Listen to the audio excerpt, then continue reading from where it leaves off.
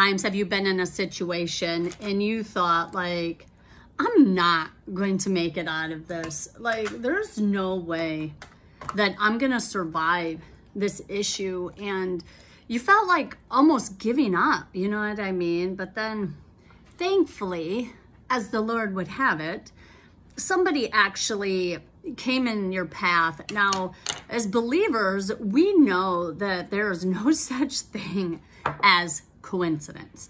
Like, God has everything already predestined and preordained for us as believers. Like, he knew we were going to become believers. He knew where we were going to live. He knew what family we were going to be born in. He knew how many siblings we were going to have. Like, he just knew everything. So to think that things just happen is really crazy. It's not a believer's way to live.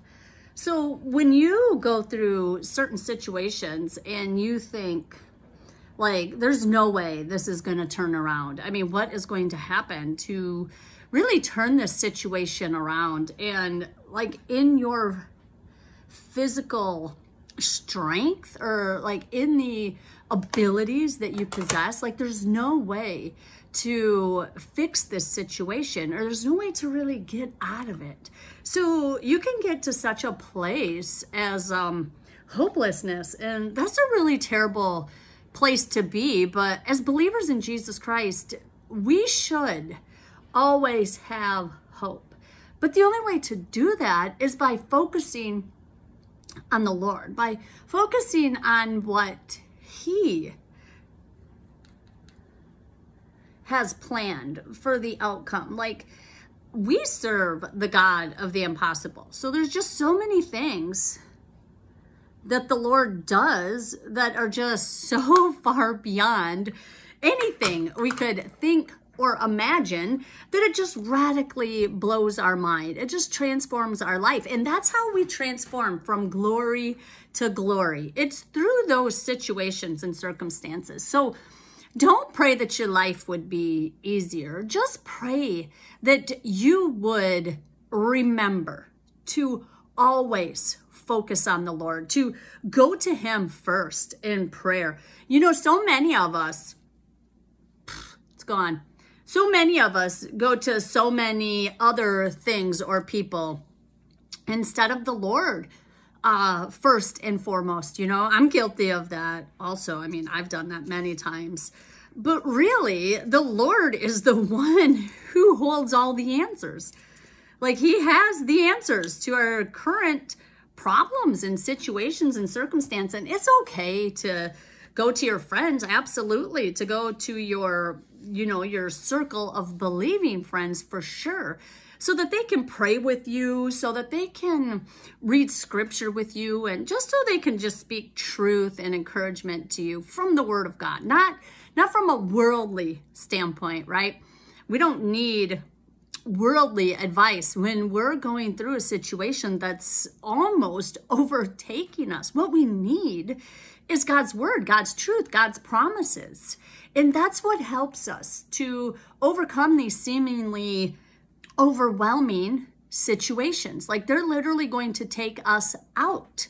We have to always know that Jesus is always there for us. Like, he will always be there for us. His word says that he will never leave us nor forsake us. So with that in mind, we can have the confidence in Christ that he's always with us, that he'll never leave us nor forsake us. So there's no reason to get into a state of hopelessness and feel like nothing's ever going to change and this is never going to get better. He tells us in Matthew, "Come to me, all you who are weary and heavy burdened, and I will give you rest." So when we take our burdens to the Lord, we mentally pass them over to him. Like, we pray about situations that are difficult, because we simply don't know what to do. And so we pass those burdens onto him, and then he takes on those burdens for us through working things out in a way that is impossible for us to do as humans, but it's not impossible for God, because nothing is impossible for him. So we have to bring our burdens, our concerns to the Lord, and literally just lay them down at his feet and just keep them there, leave them there. Don't pick them up again. Like if you're worrying about your health, for instance, myself with MS, like if I were to carry that burden all by myself, that would be heavy and overwhelming. But I have got to rely on the Lord for my health. I've got to rely on the Lord for my strength, for my healing, for my deliverance.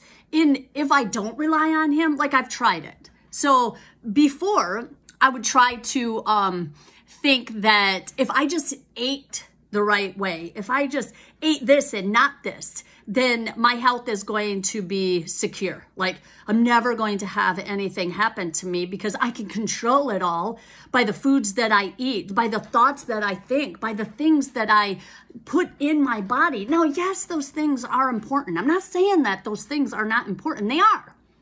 But what's more important is what our beliefs about God are. Like those are extremely important. So I just wanted to bring that message to you today. The Lord wants to reach so many more people with his deliverance. I mean, we read in Isaiah that Jesus came to set the captives free. So in order for him to be continuously setting captives free, like he's still setting captives free. How? Through us, through his disciples, through the people that he has called and the Holy Spirit dwells in. And we share the message of truth and hope and love with others. That's how Christ is still delivering people to this day from things that they feel are literally going to kill them. So I hope this word encourages you today to just remember to always go to the Lord, like with everything. The Lord wants you to bring everything to him. Like nothing is hidden from the Lord anyway. So when we try to hide things from the Lord, he knows it anyway. Like there is no hiding from the Lord. We cannot hide from the Lord. We can't. He is omnipresent. He's everywhere. I mean, the word says that nothing is hidden from the Lord. That's nothing. That word means nothing. So today, remember who you are living for. You're living for an audience of one, and it's the Lord Jesus Christ. And he will be there for you no matter what.